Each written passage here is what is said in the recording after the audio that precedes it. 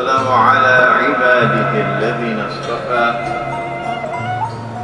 خصوصا على أفضلهم وخاتم النبيين محمد الأمين وعلى آله وصحبه أجمعين وبعد. We begin with Allah's blessed name. We praise Him and we glorify Him as He ought to be praised and glorified. And we pray for peace and for blessings this night here in Masjid Shah Alam in Kuala Lumpur in Malaysia.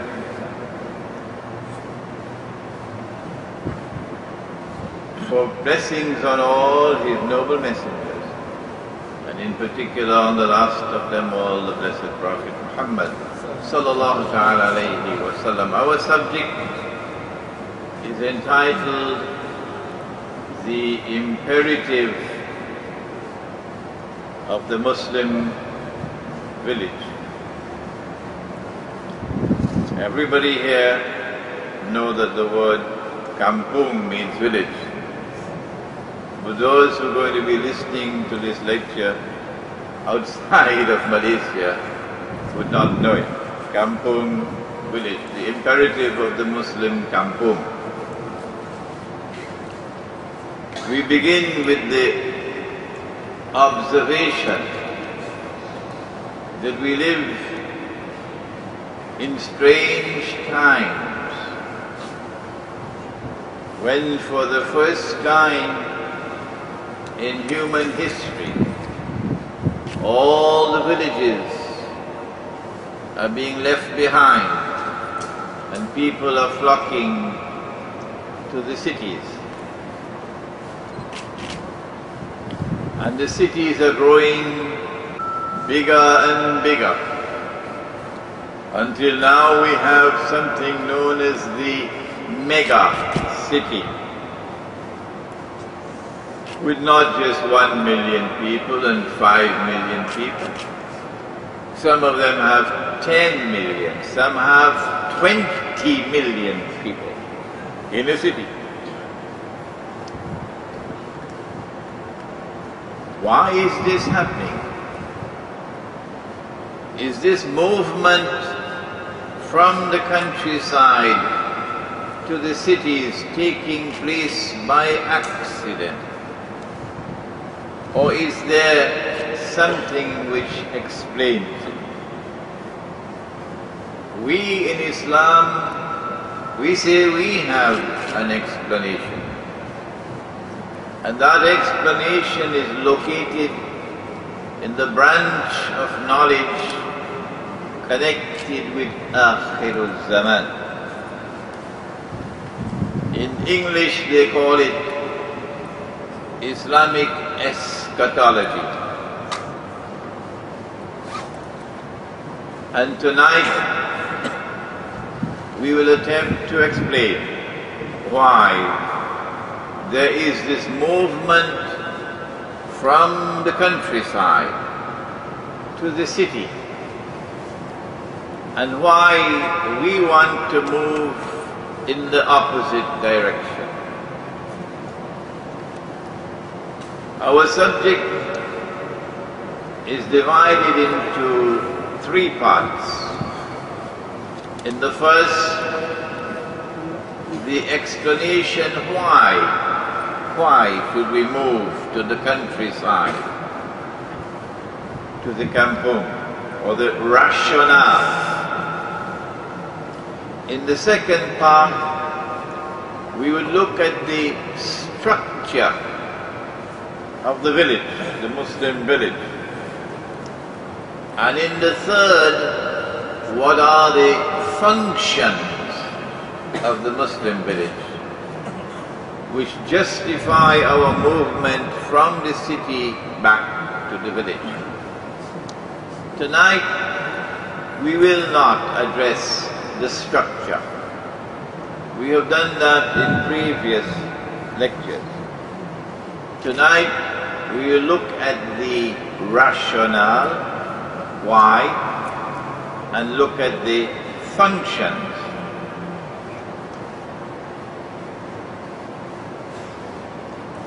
The structure is a subject which can be studied in a book written by my teacher, Maulana Dr. Muhammad Fadl Rahman Ansari Rahimahullah, in 2 volumes entitled The Quranic Foundations and Structure of Muslim Society.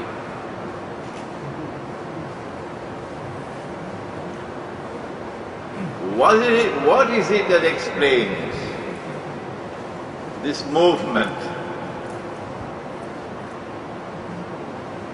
Allah subhanahu wa ta'ala informs us in the Qur'an, and you are all aware of it, that when He sent Adam alayhi salam from Jannah to live on earth, he and his wife, He said, وَلَكُمْ فِي الْأَرْضِ مُسْتَقَرٌّ وَمَتَاعٌ إِلَىٰ حِينٍ. That the earth will sustain human life for only a certain period of time. The earth will not sustain human life forever. In Surah Al-Kahf, we are told something even more. And Surah Al-Kahf, or you say Surah Al-Kahfi, is the surah of the Qur'an par excellence, which explains Akhirul Zaman, or Islamic eschatology. And Nabi Muhammad sallallahu ta'ala alayhi wa sallam told us to recite the first 10 ayat of Surah Al-Kahfi for protection from the fitna of Dajjal. So you must memorize it, particularly when you have to go to immigration. And in those 10 ayat, Allah subhanahu wa ta'ala says, إِنَّا جَعَلْنَا مَا عَلَى الْأَرْضِ زِينَةً لَهَا لِنَبْلُوَهُمْ أَيُّهُمْ أَحْسَنُ عَمَلًا.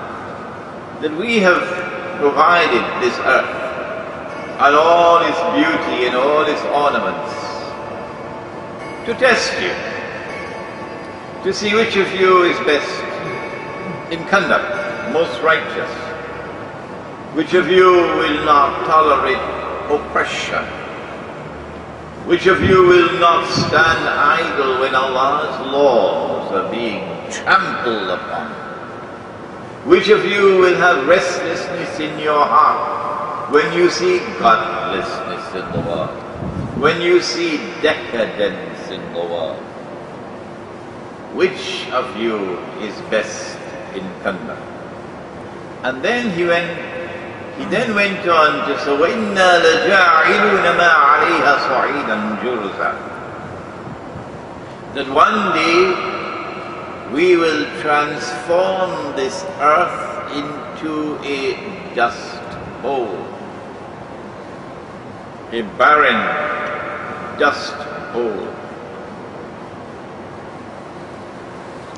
There is a hadith connected with Dajjal, in which the Prophet sallallahu ta'ala alayhi wa sallam prophesied that in the time of Dajjal, Allah will withhold 1/3 of the rain the first year. And as a consequence, 1/3 of the crops will not grow. This does not have to be 12 months. This could be one period of time. And then he said, Allah will then in the second year, withhold 2/3 of the rain. And as a consequence, 2/3 of the crops will not grow. And we know that Dajjal has control over climate. We know that. Because Dajjal will come to a people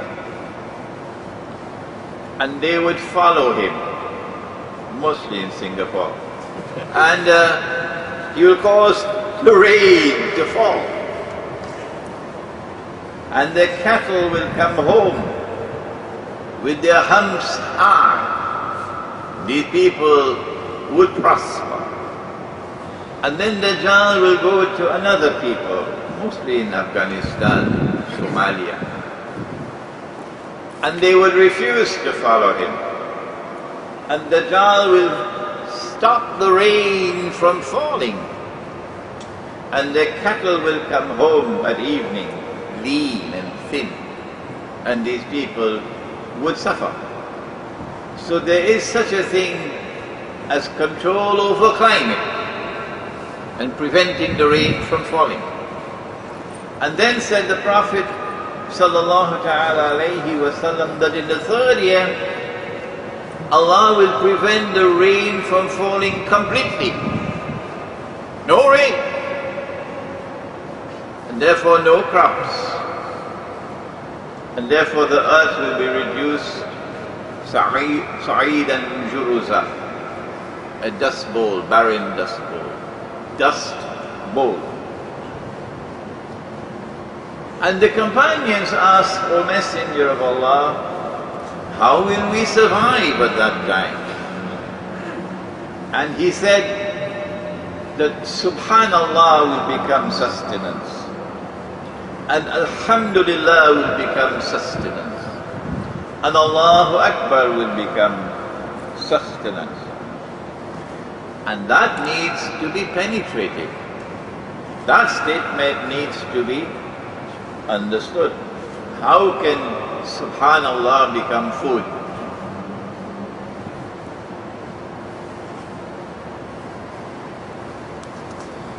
We now come to a very important verse in Surah Al-Isra, in which we now focus upon towns and cities. Allah says in Surah Al-Isra, أعوذ بالله من الشيطان الرجيم وَإِن مِّن قَرْيَةٍ إِلَّا نَحْنُ مُهْلِكُوهَا قَبْلَ يَوْمِ الْقِيَامَةِ أو معذبوها عذابا شديدا كان ذلك في الكتاب مسطورا. And not a single town, not a single city, not a single qarya will escape, but that we will destroy them all. Allah's punishment. When Allah destroys, He destroys because of His anger. He punishes. And those towns and cities which escape destruction will be punished with terrible punishment. I don't know whether the Security Council of the United Nations approves of this verse of the Qur'an or not. Because you see, they say they rule the world. Yeah. Those that escape destruction will be punished with terrible punishment. وَكَانَ ذَلِكَ فِي الْكِتَابِ مَسْطُورًا. And this is something inscribed in the book. And it will come to pass in Akhir Zaman. And so we need to study the subject of Islamic eschatology. But there is a means of escape from that terrible end that we are approaching. The Prophet ﷺ told us that the time will come when a man would have to flee to the mountainsides where rain falls and take with him some sheep and goats Why? First of all, to preserve deen. Because you cannot preserve your deen in the cities. No. He said, if you live at that time, hold on to your land and hold on to your animals. So if you have money made of paper, I think you're familiar with it. Money made from paper. You might want to take that paper and put it in land and put it in animals, because the paper leaks, you know. And then a man asked, O Messenger of Allah, what about if I do not have land and I do not have animals, what should I do? He said, sharpen your sword. Why? Because the world is going to descend into anarchy. People living like animals. And you need your sword to survive. But finally, in Surah Al-Kahf of the Qur'an, there is hope. That when you see the world moving in that direction, there is universal shirk. For example, what do you do? Do you remain there until Allah destroys? وَإِن مِّن قَرْيَةٍ إِلَّا نَحْنُ مُهْلِكُوهَا قَبْلَ يَوْمِ الْقِيَامَةِ. No, what they did, the young man in Surah Al-Kahf of the Qur'an, وَإِذِ اعْتَزَلْتُمُوهُمْ وَمَا يَعْبُدُونَ إِلَّا اللَّهَ فَأْوُوا إِلَى الْكَهْفِ. They fled to the cave. They disconnected from the godless world. They disconnected. They withdrew. And when they withdrew, they fled to the cave. Maybe to rest in the cave for a while before they proceed further. And Allah says, وَإِذِ اعْتَزَلْتُمُوهُمْ وَمَا عَبُدُونَ إِلَّا اللَّهَ فَأْوُوا إِلَى الْكَهْفِ. When you do that, then there is an opening. There is hope for survival. يَنْشُرْ لَكُمْ رَبُّكُمْ مِنْ رَحْمَتِهِ. Allah will shower you with His mercy. And so they survived, because Allah caused them to survive. Why would Allah destroy all the towns and all the cities, including Kuala Lumpur?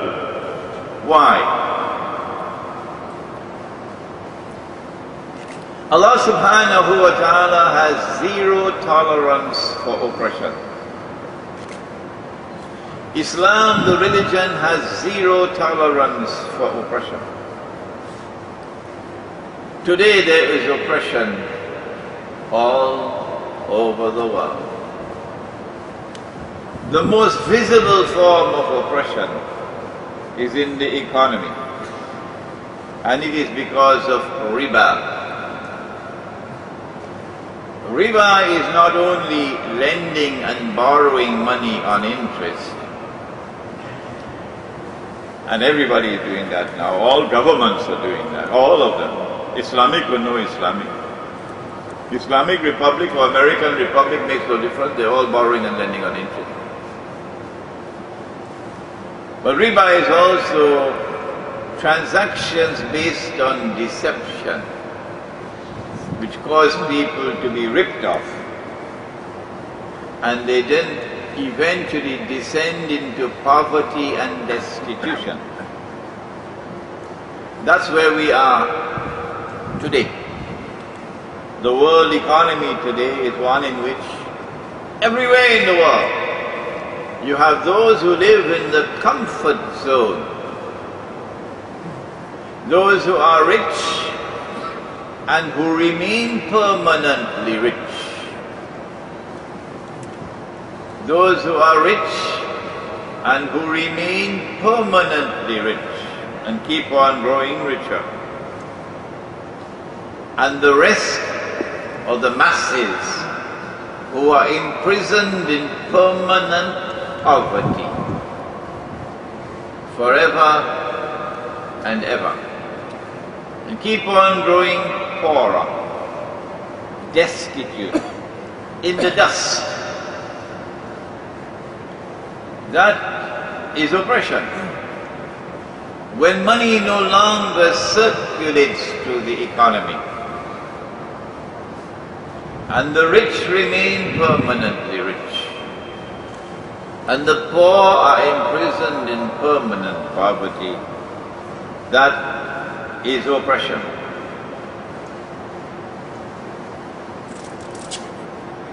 The poor are now exploited.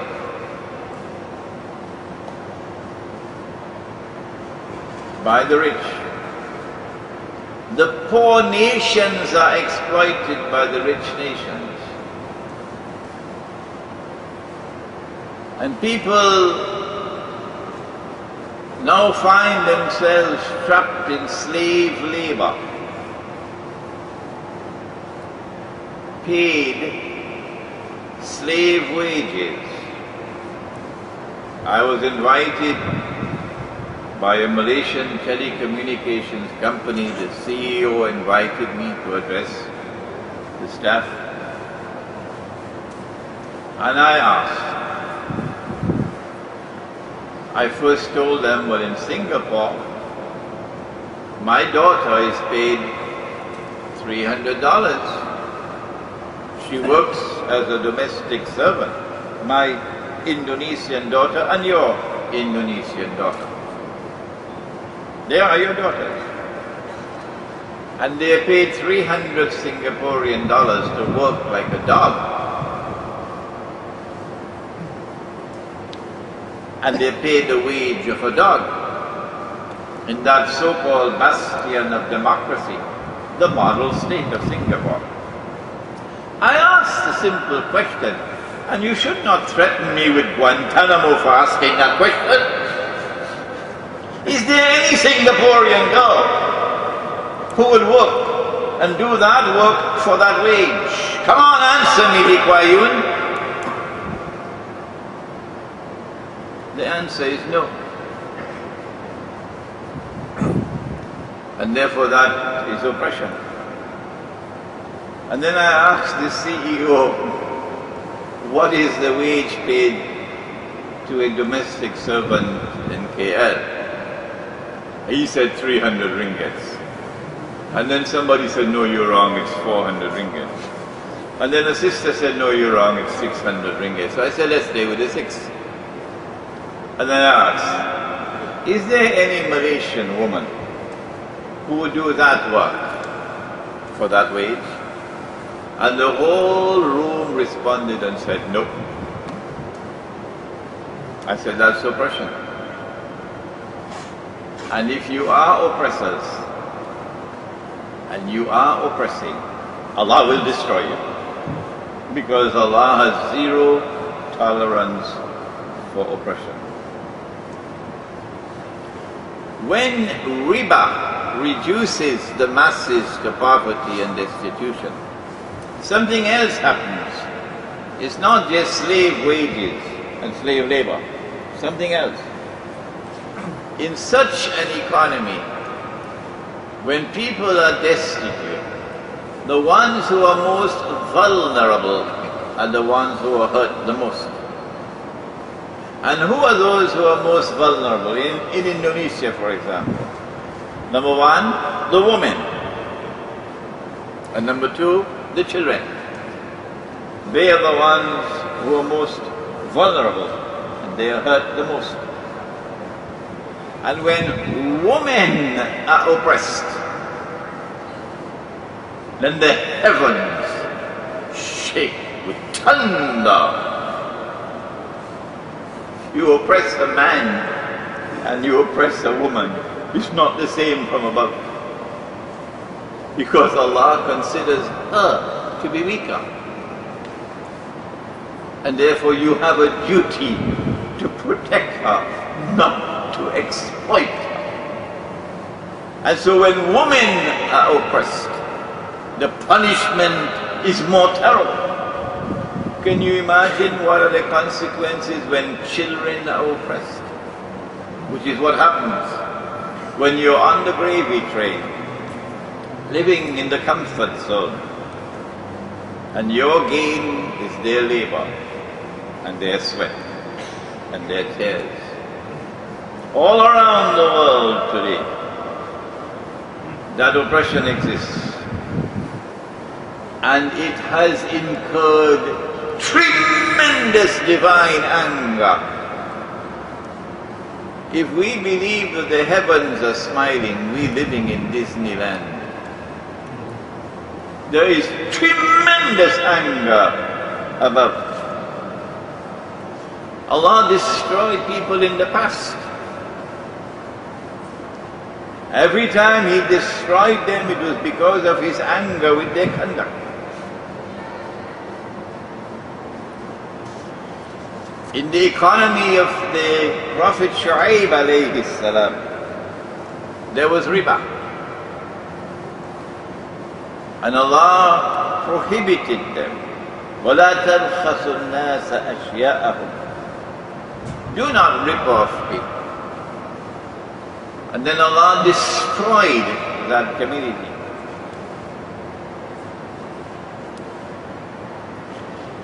Allah destroyed other people because they violated His commands. They disobeyed Him.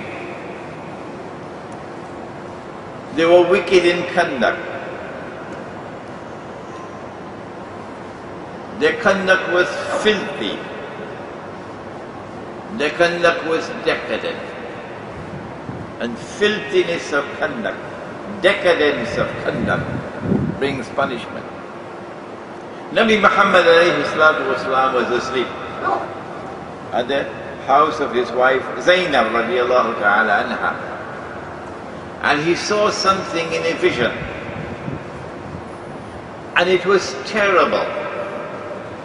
And he woke up and his face was flushed red. What did he see? He woke up with these words, وَيْلٌ لِلْعَرَبِ مِنْ شَرٍّ قَدْ اقْتَرَبَ. Woe unto the Arabs because of a great evil which is now approaching. It is close. And then he raised his hand like this and made a circle and he said, today a hole has been made in that radam built by Zulkarnain, the barrier. So Gog and Magog, or Ya'juj and Ma'juj, are now going to be released in the lifetime of the Prophet ﷺ, and the hadith is in Sahih Bukhari. It is repeated in Sahih Bukhari several times. She asked, Yani Zainab radiallahu ta'ala anha, will we be destroyed? An-nuhlika, will we be destroyed when there are righteous people living amongst us? That was a question. And the Prophet replied and he said, Na'am, yes, the Arabs will be destroyed. And then he gave the time for it. He said, إِذَا كَثُرَ الْخَبَثِ. When khabas prevails, then Allah's destruction will come. And so Allah's punishment and Allah's destruction comes for so many different reasons. In the case of Banu Israel, it came because of their violation of a covenant with Allah. We are also a people, this ummah.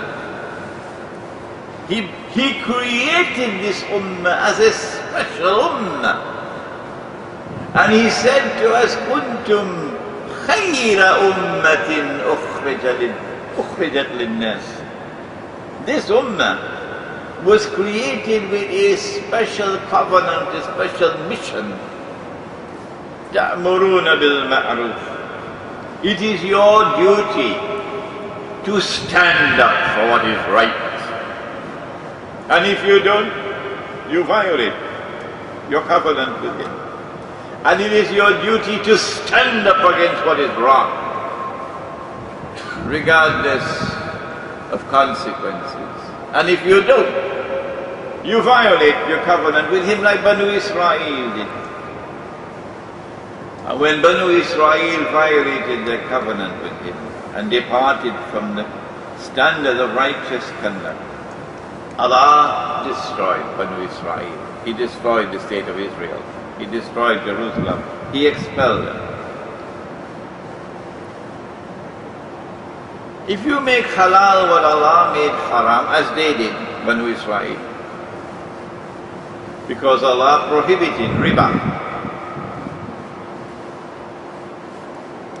But in the Torah, they changed the Torah. And the Torah now reads that it is haram for a Jew to lend money on interest to another Jew. That's haram. But it is halal, he can lend money on interest to those who are not Jews. We know that is false. We know that they changed the Torah because Allah responded in Surah An-Nisa. وَأَخْذِهِمُ الرِّبَى, Allah says. They were taking riba. وَقَدْ نُهُوا عَنْهُ, even though it had been prohibited to them. وَأَكْلِهِمْ أَمْوَالَ النَّاسِ بِالْبَاطِلِ, and as a consequence they were ripping off the people. So when you make halal what Allah made haram, you invite destruction from Allah and punishment from Allah. When you make legal what Allah made illegal, is it legal in Malaysia to lend money on interest? You answer that question for me. In fact, when we look back in the pages of religious history, we find that all the conditions which led to Allah's destruction, all are present now. And so the world today is ripe for Allah's destruction.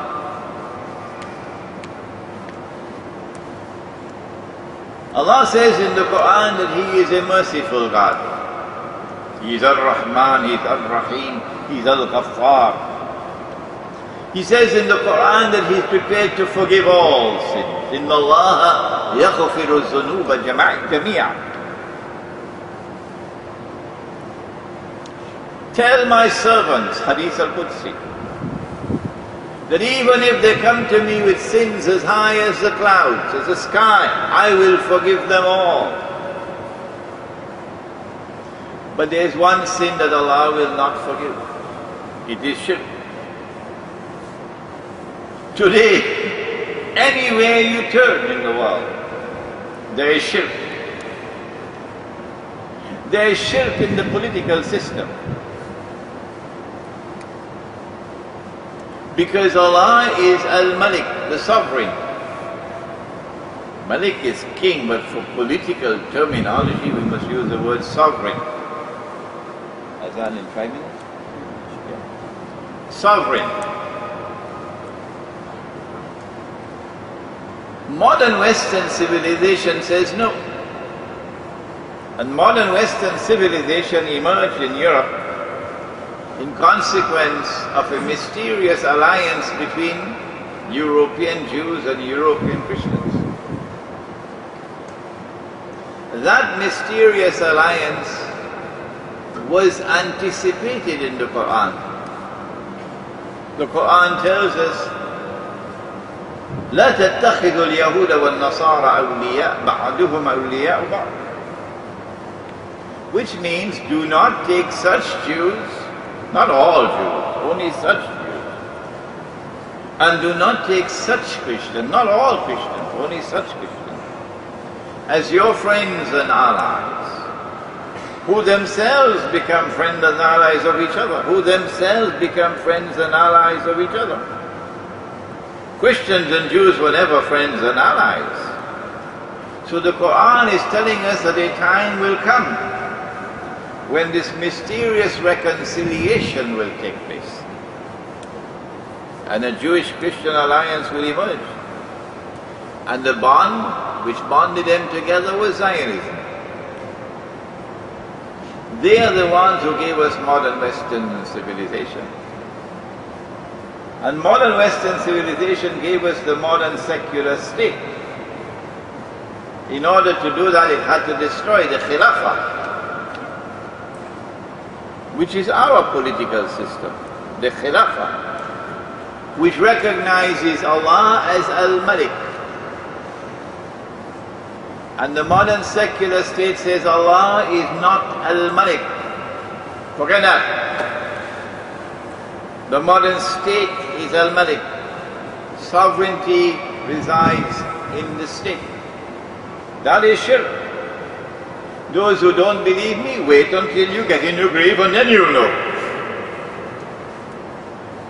The modern secular state says Allah is not Al-Akbar. Supreme authority resides with the state. You don't believe me, wait until you go in your grave. The modern secular state says that Allah is not Al-Hakam, the supreme lawgiver. No. The state is now the supreme lawgiver. That is shirk. If you don't believe me, wait until you reach your grave and then you'll know. The modern secular state says, Allah can make it haram, but we can make it halal. And that is shirk. Where is the evidence? In Surah Tawbah. اتخذوا أحبارهم ورهبانهم أربابا من دون الله. They took their priests and rabbis as gods beside Allah. وَالْمَسِيحَ ابْنَ مَرْيَمَ. And they did the same with the Messiah, the son of Mary. وَمَا أُمِرُوا إِلَّا يَعْبُدُوا إِلَهًا وَاحِدًا. But they had not been ordered other than to worship one God. لَا إِلَهَ إِلَّا هُ. There is no God beside him. Subhanahu. Glory be to him. عَمَّا يُشْرِكُونَ. Far removed is he from this shirk. Which shirk? Taking your priests and rabbis as gods and lords beside Allah. A man came to the Prophet sallallahu ta'ala alayhi wa sallam and said, O Messenger of Allah, but the Christians do not worship their priests, and the Jews do not worship their rabbis. How could Allah say so?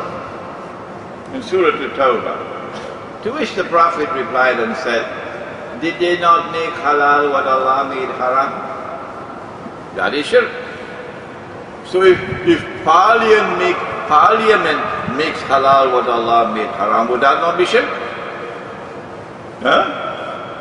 If the government makes halal what Allah made haram, would that not be shirk? If you differ with me, wait until you reach your grave and then you'll know. And did the people not follow them in it? Defending, that is their shirk. There is shirk everywhere in the world today. The world is inundated with this political shirk. There are so many other forms of shirk in the world today. It is not only because of universal shirk in the world today that Allah is going to destroy every town and every city. In the Qur'an we are told about the people of Lut alayhi salam, how they practice sexual perversion, homosexuality. And Allah has zero tolerance. And so He destroyed them, Sodom and Gomorrah. The evidence is already here, clear, that the world is increasingly embracing homosexuality and lesbianism. In consequence of a feminist revolution, firstly, Allah created the male and the female to be attracted to each other. Where does He say so? He says so in Surah Al-Layl. He says, وَاللَّيْلِ إِذَا يَغْشَى, and by the night and that which it conceals mysteriously, it shrouds. وَالنَّهَارِ إِذَا تَجَلَّى, and by the day and its bright light, nothing concealed. وَمَا خَلَقَ الذَّكَرَ وَالْأُنثَى, that in the same way that I created the night and the day, so too did I create the male and the female. Night and day are inseparable. Yes.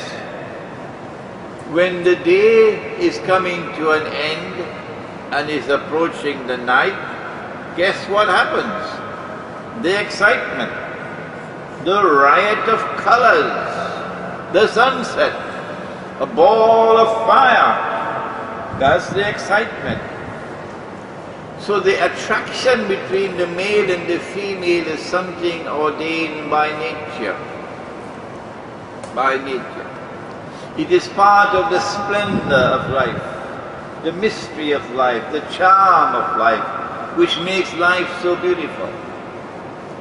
That when you marry and the night and day come together, you get a piece of heaven right here on earth. So you're not married as yet, make sure you get married quickly. You get a piece of heaven right here on earth. But now, from modern Western civilization, a modern feminist revolution, which in essence is saying that the night does not have to remain night. Anything a man does, a woman should have the freedom to also do it. And as a consequence, the night, well, in Singapore the night has already become day. In France the night has already become day. In Malaysia the night is making progress to become day. In Indonesia they're having some problems. They're having some problems in Indonesia for the night to become day. The Indonesian woman is still so much a woman. As the night becomes day, the day is no longer attracted to the night. Because woman loses her femininity. She becomes more masculine than feminine. In her facial features, in her conduct. She becomes more masculine than feminine. And men are turned off. And as a consequence, as a natural outcome of the modern feminist revolution, an adversarial relationship emerges between the male and the female. And then men find it more convenient to look for peace and happiness and love in the arms of another man. And women find it more convenient to look for peace and comfort and happiness in the arms of another woman. This is increasing all the time. But there is another disturbing part of the equation, namely that Dajjal wants to take men and transform them into women. Of course, he begins the process by getting them to shave off the beard. So if you shave off your beard, start growing it back. But it is possible that the food that we're eating, genetically modified food, in disturbing the genetic composition of food, we are depriving of the male, depriving him of the sustenance he needs to keep his masculinity. And in putting hormones into the cows and the sheep for more milk and meat, we find that our baby boys are going to grow up looking more like girls, behaving more like girls. And so you have a situation in which eventually some men would be attracted to other men. These are the dominant, these are the submissive. And the world is moving headlong into that direction of the people of Sodom and Gomorrah. That is going to end with destruction. Allah destroyed them, and Allah will destroy these. There are many other signs. The Prophet spoke ﷺ about tall buildings, that you'll find the naked, barefooted shepherds competing in the construction of tall buildings. When you see that, that is a sign of the age which will eventually witness every town and every city being destroyed. He said women will be dressed and yet naked. That's already here. He said women will dress like men. And if you go to the bank, you'll see her in her jacket. I don't want her to be hurt by my talk tonight. I just want her to put on her thinking cap and recognize the validity of the argument being raised tonight. Don't feel offended by the lecture. She's dressed in a jacket. She's dressed in her trousers. She sometimes even has a tie on. She's dressing like a man. 1400 years ago, Nabi Muhammad ﷺ said that that would happen. And when you see that sign, you know you're moving towards the destruction of every town and every city. What do you do? We live in an age in which the feminist revolution has spawned a sexual revolution, where sex is now as freely available as sunshine. And Nabi Muhammad ﷺ told us where it's going to end. He said people are going to have sexual intercourse in public like donkeys. I don't think it has come to KL as yet, has it? Sexual intercourse in public like donkeys. Is that progress? And he said the most righteous man of that age would be one who would find two people engaged in sexual intercourse in public. And he would say to the man, can't you at least take her behind the wall? An age where there is no shame anymore. No shame. When you see that, and this has already emerged in European cities, and so tomorrow is coming to every city. And so it is not surprising that Allah subhanahu wa ta'ala should destroy every city and every town. He said that one man would have to maintain 50 women. You heard that before, haven't you? Which means that there is going to be a calamitous decline in the birth of baby boys.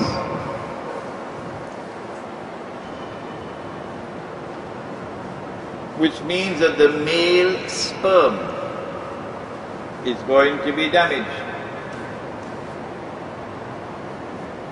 The male chromosome which fertilizes the ovum would not be strong enough. And when you fail to produce a baby boy, then the default is a baby girl. Well, what is it that is going to cause the male sperm to be damaged and weakened?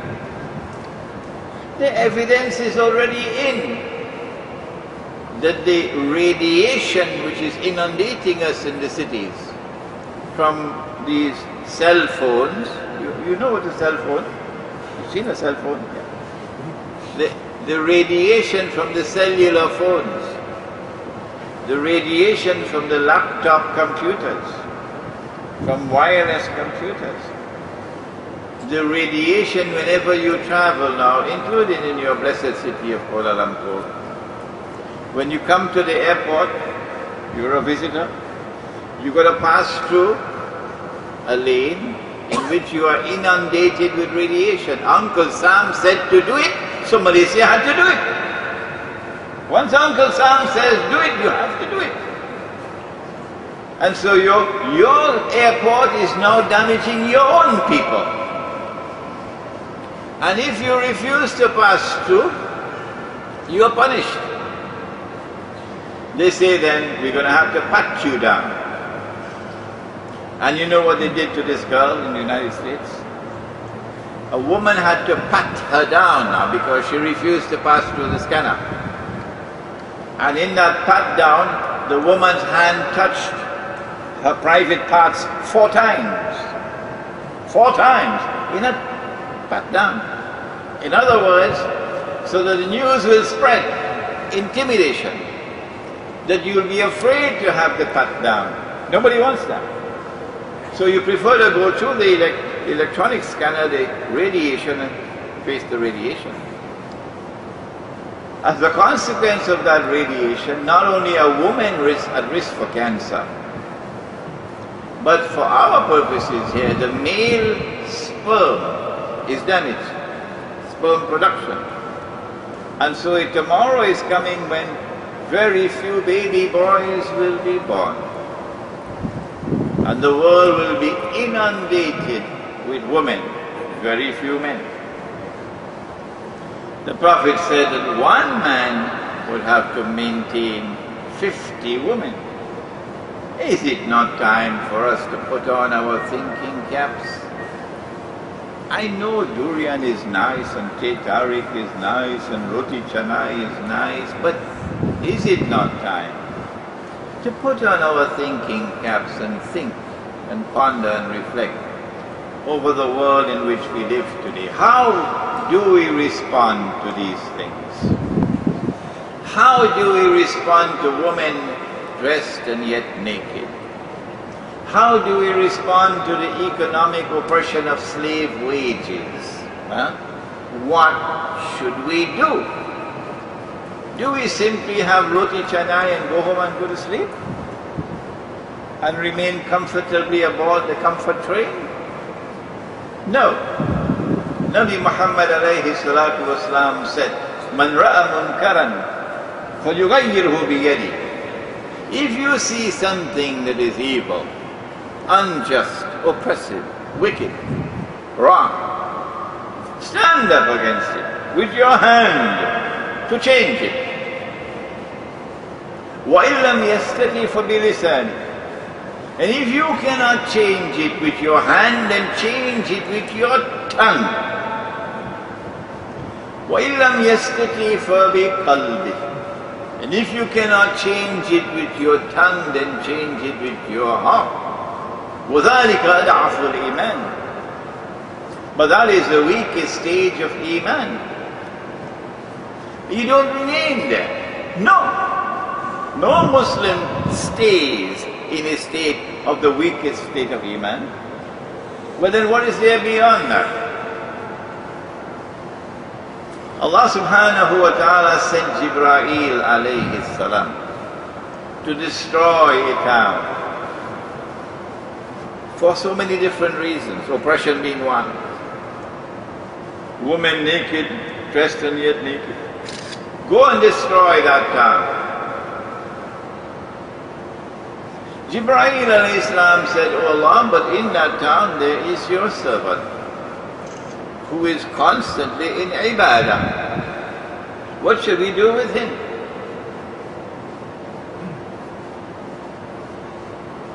He knows that there is oppression all around him. He knows that there's nothing that he can do to change it. But he continues to live in that town and worshipping Allah. What to do with him? The Hadith al-Qudsi, Allah says, destroy him and destroy the town. And of course you know the Hadith. It's not the first time you're hearing it. No. And so when you see oppression, when you see decadence and wickedness, when you see women dressed and yet naked, and you know that you cannot stop it, no, not with your hand and not with your tongue, You cannot change it. Allah does not want you to continue to live amongst them. If you continue to live amongst them, He will destroy you. He says, destroy him and destroy the town. This is not from Imran Hosein. No. This is Hadith al-Qudsi. And so all the towns and all the cities will be destroyed tomorrow. And even if there are in the towns and cities those who are the servants of Allah, constantly worshipping Him, even they will be destroyed.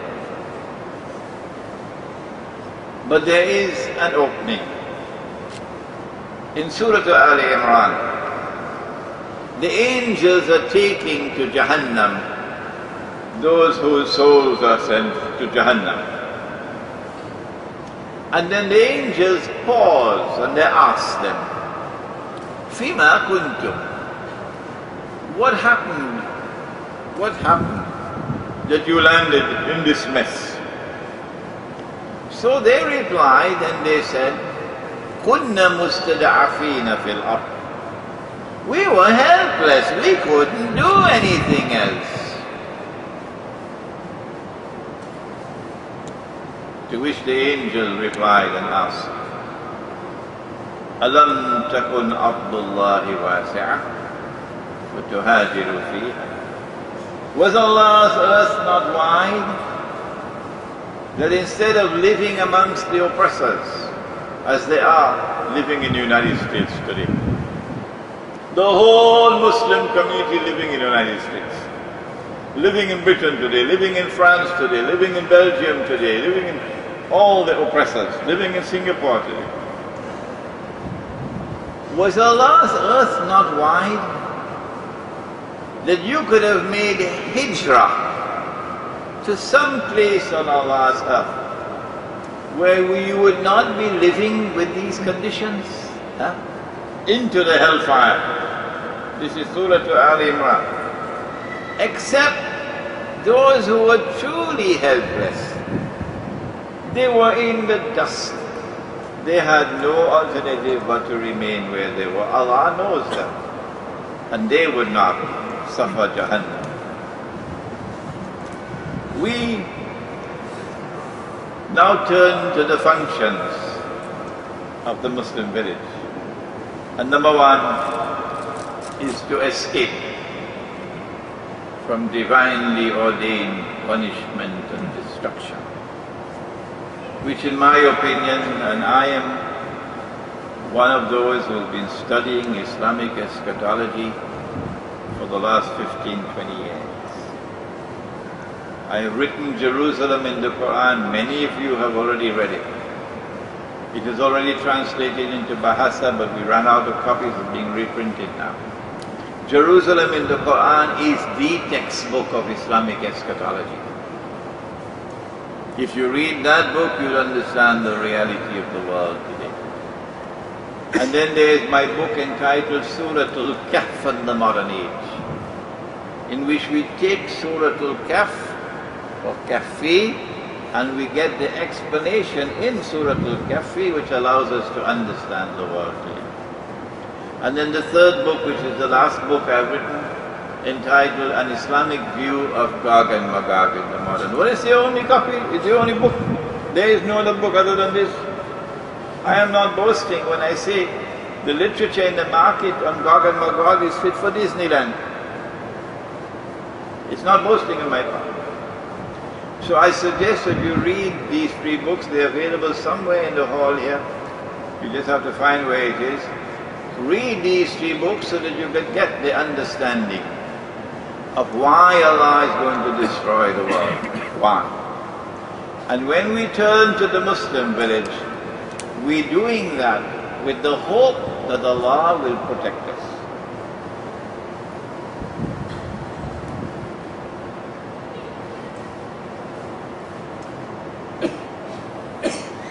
When we go to the Muslim village, it must be remotely located. How will we know that we are remotely located? This is the right kampung. How will we know? Answer? Once your cell phone can work, tabule. Go look for another village. Because you are escaping from the radiation.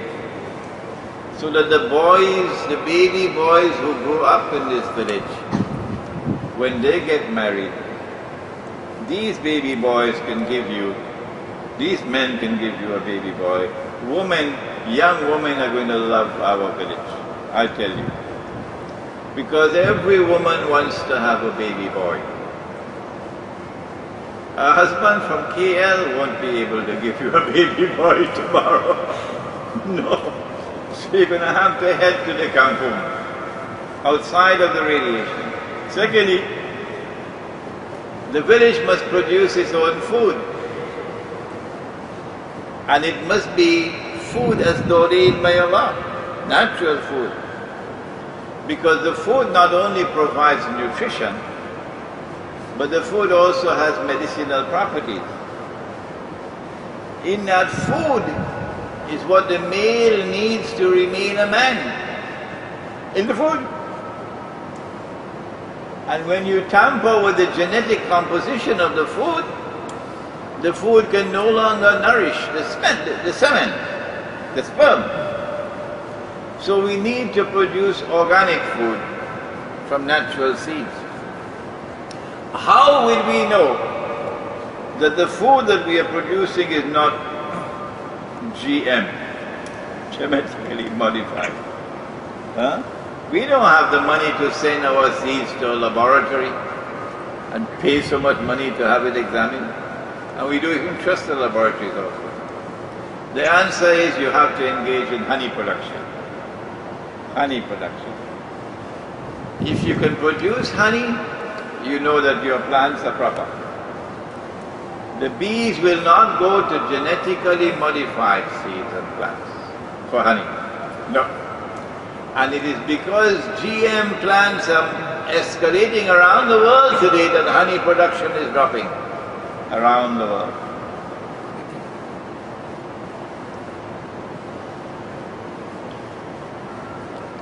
Allah expects us, wherever we are, to establish the deen, iqamatul deen. We cannot establish the deen today because we do not have the Khalifa. And we do not have the Khilafah state, we have the modern secular state. Well then what do?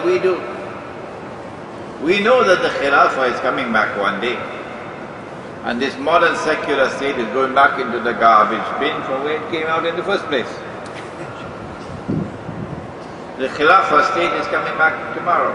They can't stop it. Don't bother with their noise. The Khilafah state is coming back because Nabi Muhammad alayhi salatu wasalam told us so. كيف أنتم إذا نزل عليكم ابن مريم وإمامكم منكم. Sahih Bukhari. What a wonderful time that would be when the son of Mary descends amongst you and your Imam, your Khalifa, your Amirul Mu'mineen would be from within your own ranks. The Khilafah is coming back. But until that time, what do? We know from Islamic eschatology that it only when Imam al-Mahdi comes that the Khilafah will be restored. But Hizb ut-Tahrir does not agree with that. So Hizb ut-Tahrir is waging a struggle for the restoration of the Khilafah, and we say, brothers, carry on if you want, carry on. We admire you. We say you cannot establish the macro.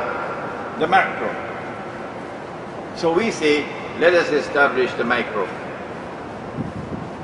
So in the kampung is going to be the micro khilafah. A small community established in accordance with the deen of Islam. In the Muslim village, we have to have a free and a fair market. Nowhere in the world today is there a free and a fair market. Nowhere. In a free and a fair market, you'd have money which is halal. You know this is the age of Sharia compliance, eh? So our International Islamic University invited me a few days ago to speak on Islam and the international monetary system. And there are lots of professors present. So I said, well, in the same way that we have Sharia compliant, this and that and the other, what about money? Huh? Shouldn't the money that we're using also be Sharia compliant? The money that we're using is bogus. The money that we're using is fraudulent. The money that we're using is haram. And the halal money is in the Qur'an, it is in the Sunnah. It is the gold dinar and the silver dirham. But I want to make a comment tonight to those who are so actively involved in bringing back the gold dinar and silver dirham. And mashallah, 15 years ago when we started talking, they laughed at us. They're not laughing anymore today. 15 years ago we said that the US dollar will collapse. It has to collapse. They laughed at us then. They're not laughing anymore now. 15 years ago we said that when the US dollar collapses, it'll bring down the whole world of paper money with it. And then electronic money will take over. Money you can't see, money you can't touch. They laughed at us. They're not laughing anymore. Because the electronic money has already taken over the majority of major transactions in the world today. And the paper is only used for microtransactions now. Bogus and fraudulent was the paper money. Electronic money is worse than paper money. It is shirk to take a piece of paper. And I can speak on this subject because I have studied international monetary economics in 2 universities. So I know my subject. You take a piece of paper and you print a picture and you put a number and you assign to that piece of paper an entirely fictitious value. And you're trying to create wealth out of nothing. If the donkeys accept the paper, then all that you need is to have the machine and the paper and the ink. And you could buy all the oil of Saudi Arabia.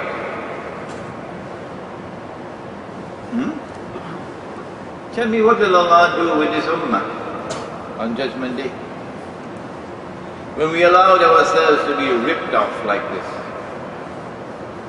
And even when someone comes to you and teaches you the subject, and he does it for 15 years, and the whole thing is collapsing now, yet we cannot get fatwa.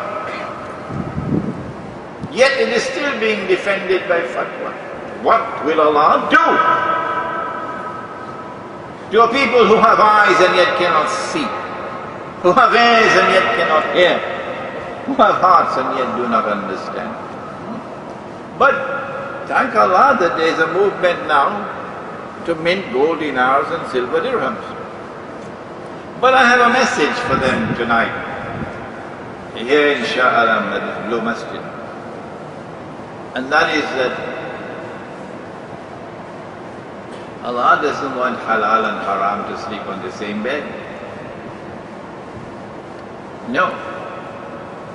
When truth comes into the world, truth must challenge falsehood. وَقُلْ جَاءَ الْحَقُّ وَزَهَقَ الْبَاطِلُ. Truth must defeat falsehood. And so it is not sufficient that you should just mint the gold dinars and silver dirhams and sell it to people and make a mint on your own pocket. That's not what we want. We want that the truth should challenge falsehood. that the bogus and fraudulent and haram paper money should get out. Our project is like that. Because we're not going to bring gold dinar and silver dirham to sleep on the same bed with the ringgit. No. And with the US dollar, no. Ours is different. We want to build a market. And in our market only halal money is permitted. Only the dinar and dirham which are in the Qur'an. Only the dinar and dirham which are in the Sunnah. And we will prohibit the use of any bogus and fraudulent money in our market. This is a different approach from yours. And tonight we ask you to open your eyes. And so the market in the Muslim village would be a market of money, which is halal. Already the heavens will be smiling. And in our market you cannot come to lend money on interest, no banks. And in our market you cannot come with your so-called murabaha to lend on interest while pretending that it is a sale, which is what the Islamic banks are doing. Selling on credit at a price higher than the cash price. And if you say I'm wrong, okay. I'm not going to pick up any boxing gloves with you. You differ with me, all right, no problem. But if you come at me with boxing gloves to say that this man is misguiding the people, when he says that the Islamic banks are engaged in backdoor riba, if you come at me with boxing gloves, then I will try to show patience for as long as I can show. And when I cannot show any more patience, I'll say, come, and let us both pray to Allah to punish with the greatest possible punishment.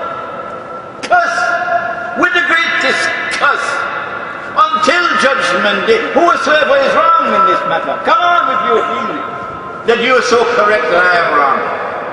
Come on. But I hope and pray I never have to do that. I hope and pray I never have to do that. If they differ with me, okay. You have your view, I have my view, and we go our ways. That's it.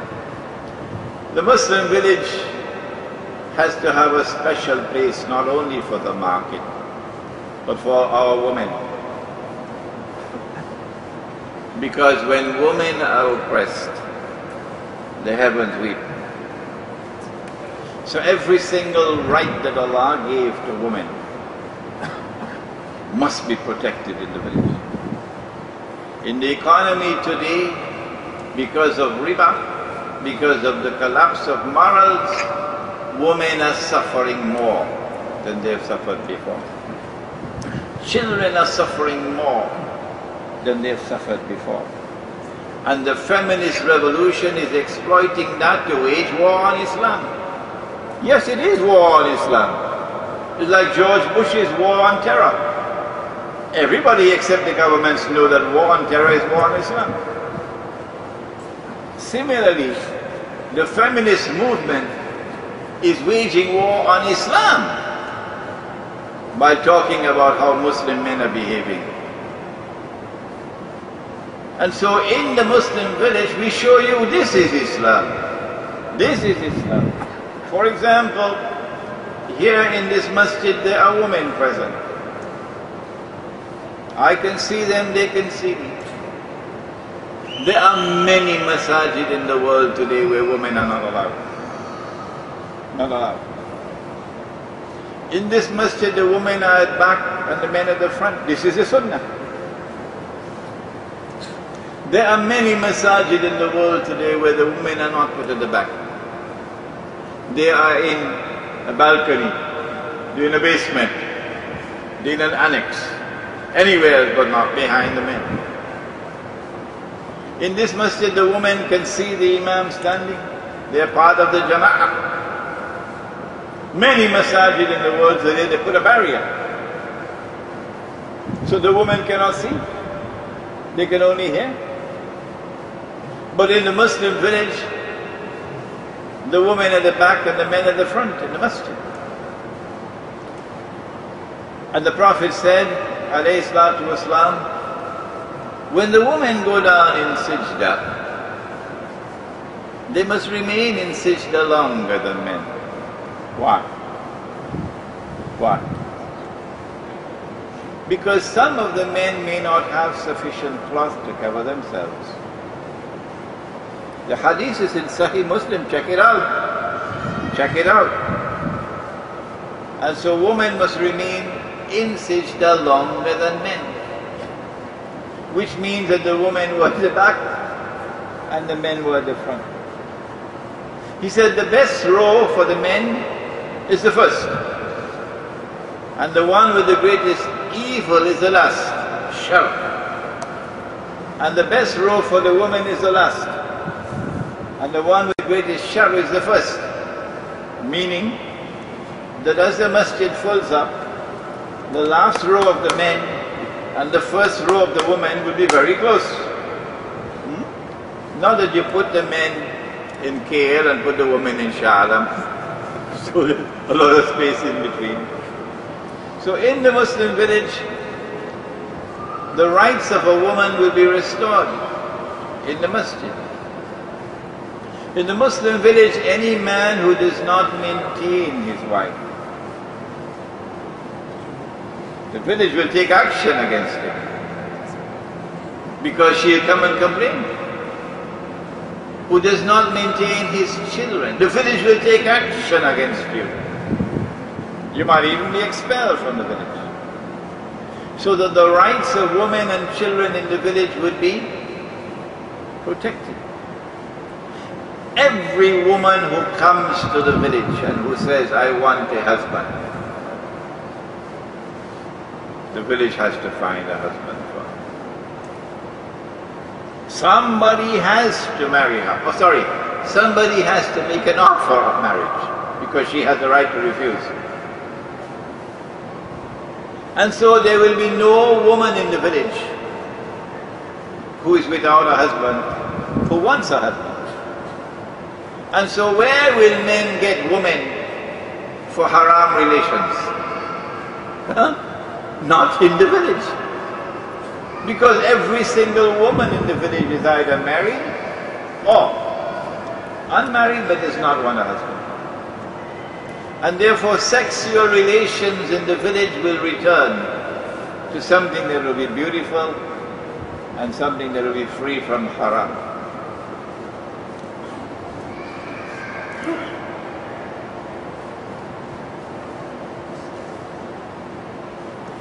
I want to end with one last, I have to leave out a lot of material.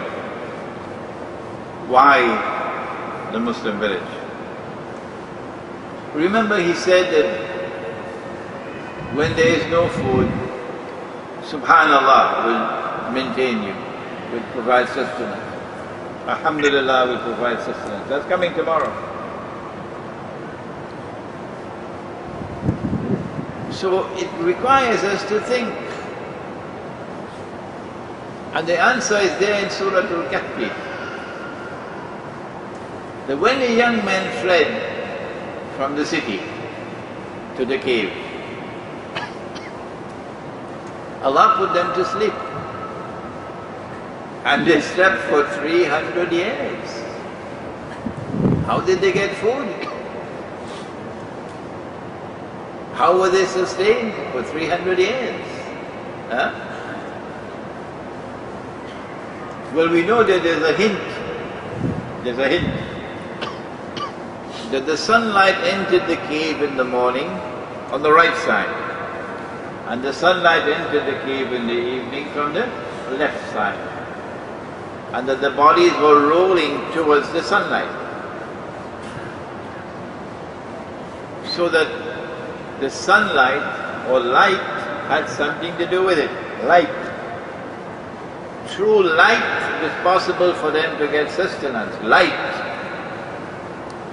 But it is possible that light is only a vehicle and something comes with the light, like a passenger in a taxi, and light is a taxi.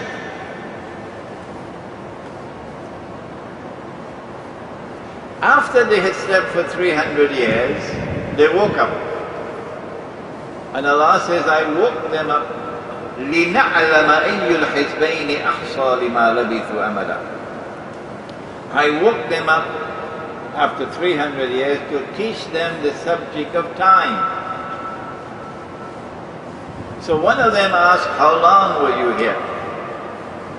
And the other said, well, I've been here for a day or part of a day. And that is surprising, because if you slept for 300 years, then your fingernails should be as long as from Ampang Point to KLCC. Huh? And your beard? So can't they see? No. Even though they had slept for 300 years, they were the same age as when they slept. So they had not aged biologically. So they had not spent the 300 years in biological time. Are there other worlds of space and time? Yes, says the Qur'an. هُوَ الَّذِي خَلَقَ لَكُم مَّا فِي الْأَرْضِ جَمِيعًا. He it is who has created for you everything in the material universe. ثُمَّ اسْتَوَى إِلَى السَّمَاءِ فَسَوَّاهُنَّ سَبْعَ سَمَوَاتٍ. He then directed his attention to the skies and he fashioned them as 7 samawat. 7 worlds of space and time. 7 samawat. And so now we know that during those 300 years, these young men were not in this world of space and time, but they were in the samawat. And when women love the samawat, because you don't need cosmetics there, you don't grow old. You remain forever young. So the young men were in the samawat during the 300 years. Don't you agree with me? Huh? Wrong. Wrong. No, the young men were here, in this world of space and time. Because morning and evening is time, isn't it? And rolling back is space. So now we hit the paradox.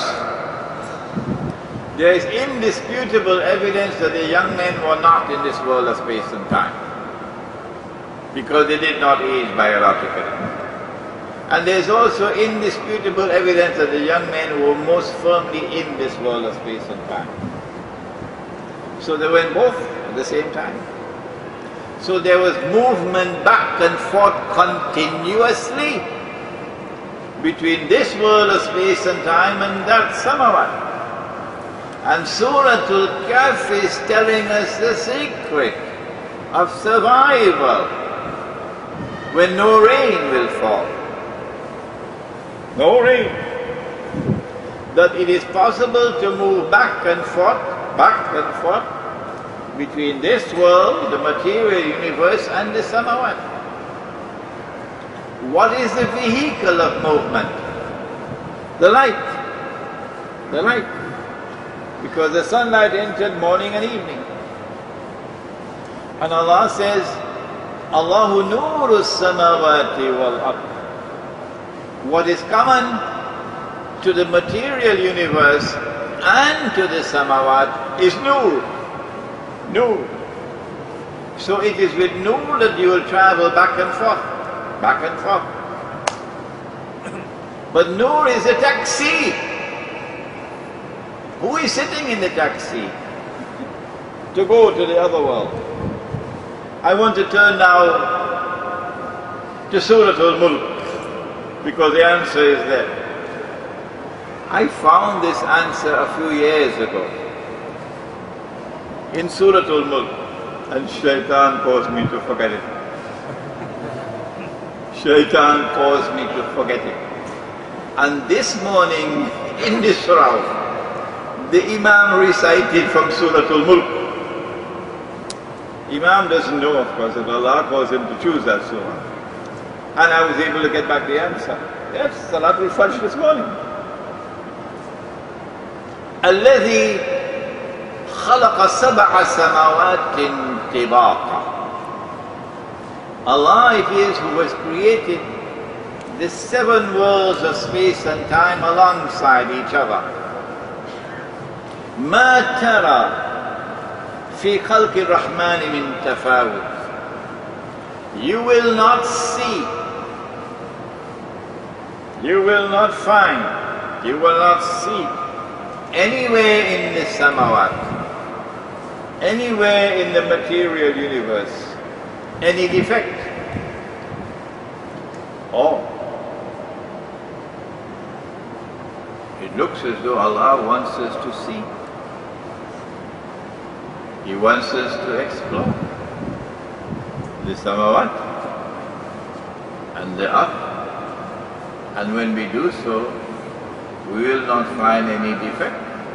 ما ترى في خلق الرحمن من تفاوت فارجع البصر هل ترى من فتور. Return with your basira. And so the passenger in the taxi is basira. Basira. Return with your basira. Do you find any defect? ثم ارجع البصر كرتين ينقلب إليك